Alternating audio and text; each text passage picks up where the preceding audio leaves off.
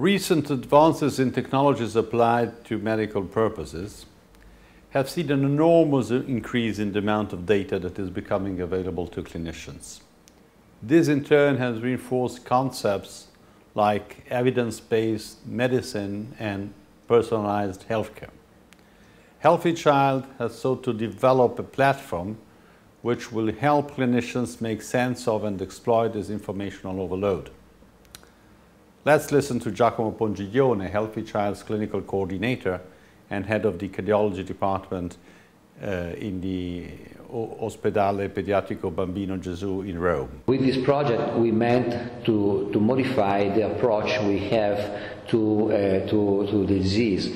Usually, when analyzing a disease, we used to gather information and then compare them, analyze them in the usual pair fashion. The problem is that today we are able to gather so many information on our patients that if we use the classical pair comparison for analyzing them, the fastest computer in the world would probably take 1 billion years, never reaching a real solution of the problem. So the only way of really managing the total amount of information we are able to gather, especially after the advent of gene analysis, is to totally change the approach to the disease. We therefore have to create a virtual model of the disease. As Giacomo Pongiglione told us, clinical practice today produces an enormous amount of data, and when it is integrated, what characterizes a specific disease is very hard to discover. The more clinicians study patients, the more they discover that each patient is different.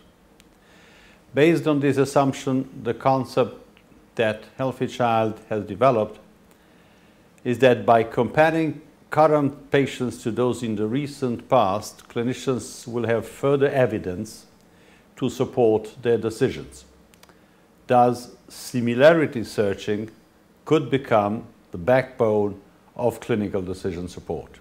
Were we to perform peer comparisons comparing only two groups of patients in only two dimensions based on only two features, we would gain very little information. But, as we heard Giacomo Pongiglione say, peer comparison on an elevated number of features would take an enormous amount of time, even with computing powers far greater than those available to us today. This is why Healthy Child has utilized the complex mathematical idea of the kernel. A kernel is an implicit representation of a non-linear function which maps input data in higher dimensional space. Basically speaking, it allows us to perform similarity searching in an efficient way. How has Healthy Child gone beyond traditional peer comparison? We've already seen how, by using the grid and the accompanying statistical tools, Healthy Child has enabled clinicians to find similar patients on a much larger scale than ever before. Let's hear Giacomo Pongiglione explain how the grid has made advanced similarity searching possible for the first time in pediatrics. This possibility of connection has created the possibility of creating database with much higher capabilities, therefore with the possibility of grouping patients not just based on semantics, but also on much more sophisticated way of aggregating them, and also the possibility of analyzing them, overcoming the classical pair comparison, therefore with much more sophisticated statistical tools. The key to Healthy Child's ICT clinical approach was to use generic methods which could be applied to a number of disease types. The studies were designed to truly integrate heterogeneous data. A wide variety of data from each clinical center was integrated into a single database.